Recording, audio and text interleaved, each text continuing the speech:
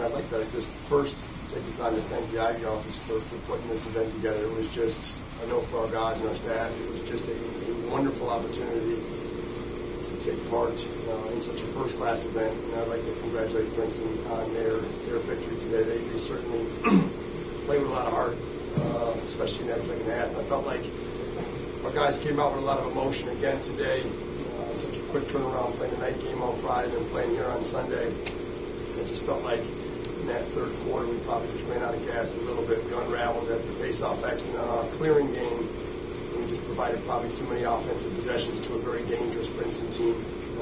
But I give our guys a lot of credit. I thought they fought hard, put ourselves in a position to be back in that game at the end, and we gave ourselves plenty of opportunities to win it. But credit Princeton defense and their goalie. They did a good job of keeping them in the game and then capitalizing on that last play. I thought our defense played very well today, holding them to 10 goals total, but 2 goals were scored, one off the face-off X, one in transition. We just don't feel we shouldn't have. So I thought, for the most part, 6-on-6, we were fairly sound, and I think that we did a pretty good job there. Unsettled situation, we've got our middies coming back in the defensive end. We're probably a little bit more vulnerable. But in the end, I thought, sometimes you got to tip your cap to a team that makes the play. I thought Max did a great job on that last one. He did just what we asked him to as a coaching staff. So I think if anybody's to blame, it's probably us in terms of just, kind of he did what we asked him to do, and he did a great job with it. Man scores, and that's it. So either way, you'd rather have a result in a timeout or no timeout, and unfortunately we didn't get it. So if you guys start Bronzino and Noble and now Fiore, can you evaluate that group? You said you thought they played great today, but those 3 guys in particular? Yeah, they all played great. And I thought our defense played very well today. And I think that speaks volumes about Princeton's offense. They still scored 10 goals. But they've been getting better and better each week of the year. I mean, we started this whole season with nothing but veterans back in the defensive end. And it's not because our veterans have played poorly. Our younger kids are really just coming out strong between Fiore and Noble and Bronzino, and you got Stephen Mock and Ross Gilman in the offensive end. They've done a great job of providing quality depth. So we're hoping that what we did during the body of the regular season is just going to help us. We hopefully will have the chance to prepare for the next step in the NCAA tournament. That last sequence, can you just kind of talk what's going through your head and how cognizant are you of the seconds as they're taking off? With only 2 left. Well, we knew Jack McBride was a strong righty, so I was trying to get him to his left hand. But he got a step on me as he was going to his left. The clock wasn't really playing a factor. I looked up. I knew there was 8 seconds left when he started the play. I'm not really thinking about that as I'm diving. I'm just trying to do the best I can to turn it back and play good defense on him. He had said that he had gone right most of the game and that he just decided he was going to try to go left. He said he thought he might be taking you by surprise a little bit. Did he surprise you going left?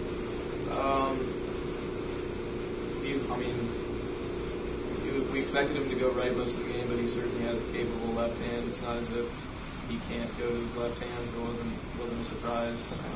He's playing pretty straight up, just shading his right hand a little bit, but he was just able to get a step on me going to his left. Jeff, you dominated almost all the statistical categories in the first half, and you didn't score in the 2 men up situation. And it seemed like when you went into the locker room, did you think you should have had a little bit more than a 4-goal lead? I don't know. I thought it was similar to Friday night's game against Brown. We felt like we were playing well, had plenty of possession time, but the scoreboard did not reflect kind of like we're talking about what we thought we were doing statistically. But I think sometimes, I know that Brown's goalie had 18 saves, Princeton's goalie had 16 saves. When goalies play like that, you're going to have to double up certain statistics in order to create more opportunities, more scoring chances, in essence, more goals. So I felt like we were playing well at that time, but certainly we didn't feel comfortable by any stretch with our lead, knowing that the last time we played them, we were up 9-3, and we give up 6 goals at the end of the game within a 10-minute span. So I think we came out with the right mindset in the third quarter. I think it was more about Princeton just winning faceoffs and our inability to clear the ball. We gave back 2 in a row in a sequence that our offense had the ball probably once in that third quarter. And then you get to that point, and then you start wearing the ball a little bit offensively, and then you start wearing down a little bit defensively. And I thought that was really the key to the game. That was probably an 8-minute stretch in the third quarter where we really just didn't have a lot of momentum going from our defense into our offensive end, from the face-up backs into our offensive end.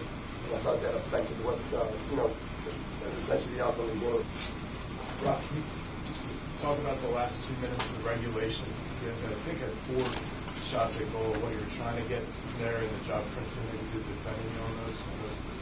Yeah, I think we had a lot of great looks at the net, and we didn't want to kind of slow the ball down. We wanted to attack them, and in previous we kind of held the ball and waved that last shot. And we wanted to try and attack them, and just keep on them, keep getting shots off. And we did that, and I liked my chances of getting a shot off against my defender, and I kind of had the ball for a majority of those 2 minutes, just trying to dive and create something.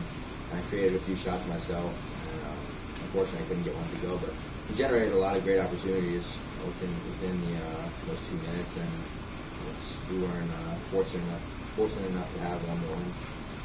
It seems like Fiorito's consistent, against the other night.